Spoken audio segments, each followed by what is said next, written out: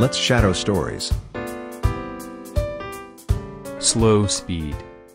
"Do you, my dearie?" says the ogre's wife.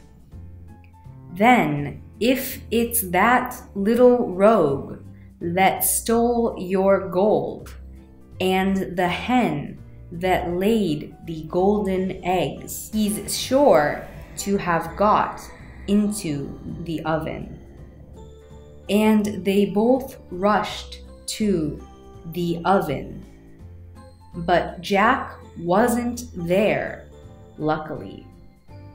And the ogre's wife said, "There you are again, with your fee-fi-fo-fum.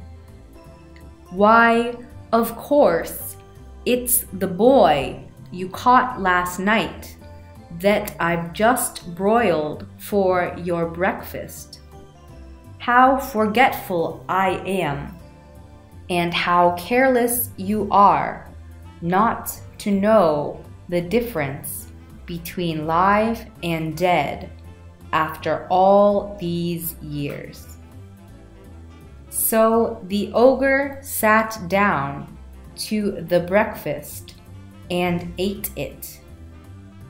But every now and then he would mutter, "Well, I could have sworn," and he'd get up and search the larder and the cupboards and everything. Only luckily he didn't think of the copper. After breakfast was over, the ogre called out, "Wife, wife, bring me my golden harp." So she brought it and put it on the table before him. Then he said, "Sing."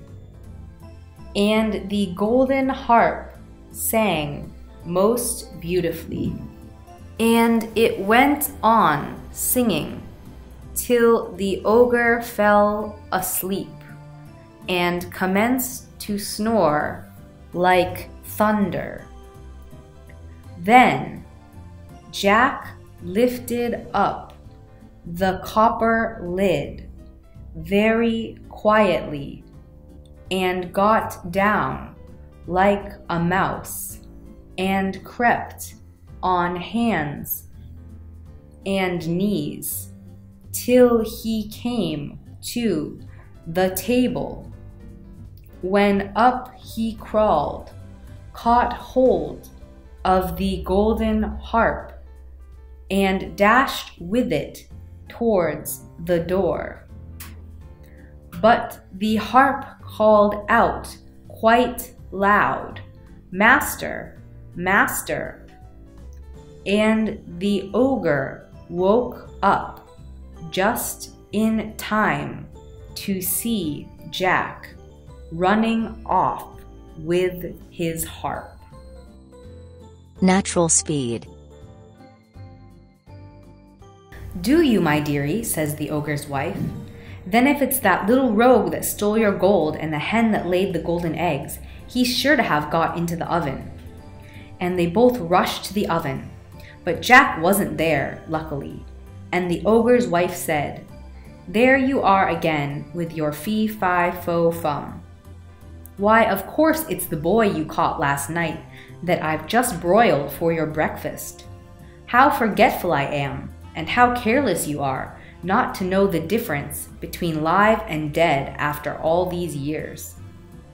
So the ogre sat down to the breakfast and ate it. But every now and then he would mutter, "Well, I could have sworn," and he'd get up and search the larder and the cupboards and everything. Only luckily, he didn't think of the copper. After breakfast was over, the ogre called out, "Wife, wife, bring me my golden harp." So she brought it and put it on the table before him. Then he said, "Sing." And the golden harp sang most beautifully. And it went on singing till the ogre fell asleep and commenced to snore like thunder. Then Jack lifted up the copper lid very quietly and got down like a mouse and crept on hands and knees till he came to the table, when up he crawled, caught hold of the golden harp, and dashed with it towards the door. But the harp called out quite loud, "Master, master!" and the ogre woke up just in time to see Jack running off with his harp.